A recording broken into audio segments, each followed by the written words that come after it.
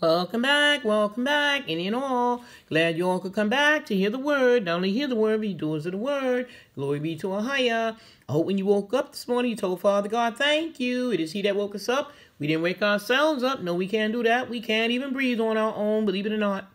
And I sure hope you told your loved ones that you love them when I promise tomorrow, not even the rest of this day. Not even the rest of this day. And I'm sincere when I say that.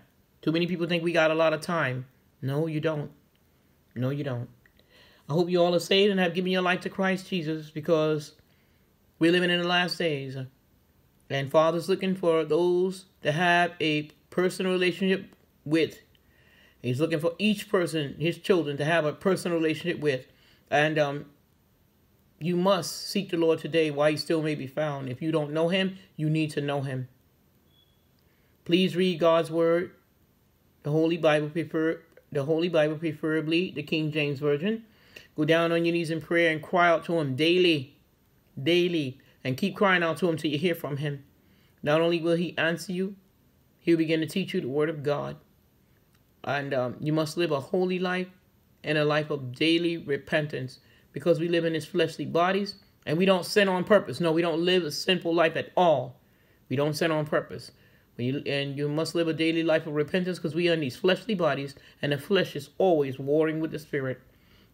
We're out to save souls to Christ Jesus, because we know that a lot of people are closing their eyes. And when you open those eyes, where you can open them at? You don't want to open it in hell. You want to know that when you die, your soul is going to be with the Lord. That's what you want to know. So we're trying to save souls. If you don't know the Lord, you better seek him today while you still have an opportunity. Hallelujah. You need to be baptized down in water in the name of Jesus Christ. You have to receive him into your life to be your Lord and Savior. Hallelujah. Believe in his death, burial, and resurrection. Hallelujah. With that being said, hallelujah. Before we begin our reading, I'll tell you the truth, because I love you all and Father God loves you more. Before we begin our reading, we're going to say a prayer for children of all ages. Hallelujah. Father God, we come to you today to say thank you. Thank you, my Father. Thank you for this day. Thank you for every day. Thank you, Father, for waking us up this morning. Thank you, Father, for keeping us. Thank you, Father, for never forsaking us. Thank you, Father, for your daily provisions. Thank you, Father, for your outpouring of love. Loving us when we could not love ourselves, and loving us in spite of ourselves. Thank you, Father, that you are a keeper. You said you'll never leave us nor forsake us, and you are with us even as I speak at this very moment. Thank you, Father, for your outstretched arms. May all grab hold and never let go. Thank you, Father, for your continuous love, care, protection, and keeping your children in the know. We all love you, Father. It is in your highest, holy, precious, mighty name that we say thank you, Lord, and we pray amen and amen. Hallelujah, hallelujah, Lord. Glory to your holy name. Hallelujah. Well, let us go into our reading. Jeremiah chapter 52. And by the way, this is the last chapter of the book of Jeremiah. The end of Jeremiah's writing. Jeremiah's writing ends here. Zedekiah was 21 years old when he was appointed king of Judah, and he ruled from Jerusalem for 11 years. His mother, Hamutal, was the daughter of Jeremiah from the town of Libnah. Zedekiah disobeyed the Lord, just as Jehoiakim had done, and it was Zedekiah who finally rebelled against Nebuchadnezzar. The people of Judah and Jerusalem had made the Lord so angry that he finally turned his back on them. That's why horrible things were happening. In Zedekiah's 9th year as king, on the 10th day of the 10th month, King Nebuchadnezzar of Babylonia led his entire army to attack Jerusalem. The troops set up camp outside the city and built ramps up to the city walls. After a year and a half, all the food in Jerusalem was gone.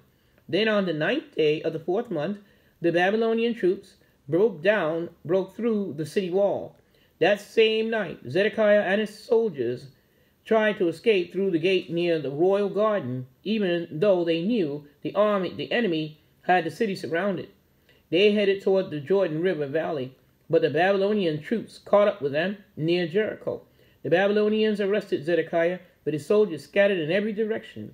Zedekiah was taken to Riblah in the land of Hamath, where Nebuchadnezzar put him on trial and found him guilty. Zedekiah's sons and the officials of Judah were killed while he watched. Then his eyes were poked out. He was put in chains. then dragged off to Babylon and kept in prison until he died. Jerusalem was captured during Nebuchadnezzar's 19th year as king of Babylonia. About a month later, Nebuchadnezzar's office in charge of the guards arrived in Jerusalem. His name was Nebuzaradan, and he burned down the Lord's temple, the king's palace, and every important building in the city, as well as all the houses. Then he ordered the Babylonian soldiers to break down the walls around Jerusalem. He led away the people left in the city, including everyone who had become loyal to Nebuchadnezzar, the rest of the skilled workers, and even some of the poor people of Judah. Only the very poorest were left behind to work the vineyards and the fields. Nebuzaradan ordered his soldiers to go to the temple and take everything made of gold or silver, including bowls, fire pans, sprinkling bowls, pans, lampstands, dishes for incense, and the cups for wine offerings. The Babylonian soldiers took all the bronze things used for worship at the temple, including the pans for hot ashes, and the shovels, lamp snuffers, sprinkling bowls, and dishes for incense. The soldiers also took everything else made of bronze, including the 2 columns that stood in front of the temple, the large bowl called the sea, the 12 bulls that held it up, and the movable stands. The soldiers broke these things into pieces so they could take them to Babylonia. There was so much bronze that it could not be weighed. For example, the columns were about 27 feet high and 18 feet around. They were hollow, but the bronze was about 3 inches thick. Each column had a bronze cap over 7 feet high that was decorated with bronze designs. Some of these designs were like chains, and others were like pomegranates. There were 96 pomegranates evenly spaced around each column, and a total of 100 pomegranates were located above the chains. Next, Nebuzaradan arrested Siraiah, the chief priest, Zephaniah, his assistant, and 3 temple officials. Then he arrested one of the army commanders, 7 of King Zedekiah's personal advisors, and the officer in charge of gathering the troops for battle. He also found 60 more soldiers who were still in Jerusalem. Nebuzaradan led them to Riblah in the land of Hamath, where Nebuzaradan had them killed. The people of Judah no longer lived in their own country. People of Judah taken prisoner. Here is a list of the number of the people of Judah that Nebuchadnezzar took to Babylonia as prisoners.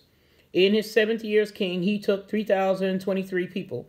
In his 18th year as king, he took 832 from Jerusalem. In his 23rd year as king, his officer, Nebuzaradan, took 745 people. So Nebuchadnezzar took a total of 4,600 people from Judah to Babylonia. Jehoiachin is set free. Jehoiachin was a prisoner in Babylon for 37 years. Then Evil-Merodach became king of Babylonia. And in the 1st year of his rule, on the 25th day of the 12th month, he let Jehoiachin out of prison. Evil-Merodach was kind to Jehoiachin and honored him more than any of the other kings held prisoner there. Jehoiachin was allowed to wear regular clothes instead of a prison uniform, and he even ate at the king's table every day. As long as Jehoiachin lived, he was paid a daily allowance to buy whatever he needed. That's the end of the book of Jeremiah. The next book we'll be starting will be the book of Lamentations. You all tell your loved ones that you love them. When I promise tomorrow, not even the rest of this day. Tell them all about Father God, who gave his only begotten Son, Jesus Christ, who died on the cross for all our sins. He didn't die for one or some. He died for us all. Please give your life to Christ Jesus if you haven't already. What are you waiting for? Choose ye this day whom you're going to serve. Okay? Father God says, love the Lord thy God with all your heart, soul, mind, and strength, and love your neighbor as yourself. That is not something up for grabs or debate. That is something we all must do. Not up for discussion either. It's something we all must do, so please do it. And remember, your neighbors that live next to you, those are your neighbors. Love them as you love yourself. But not only that, anywhere that you go, those near you are your neighbors. Please love them as you love yourself. And please treat others the way that you want to be treated, with love and respect. That's the least we can do, right? I love you all with the love of the Lord, and Father God loves you more. You all have yourself a beautiful, blessed day. Children of all ages, youngest to oldest alike, God bless you. Bye-bye.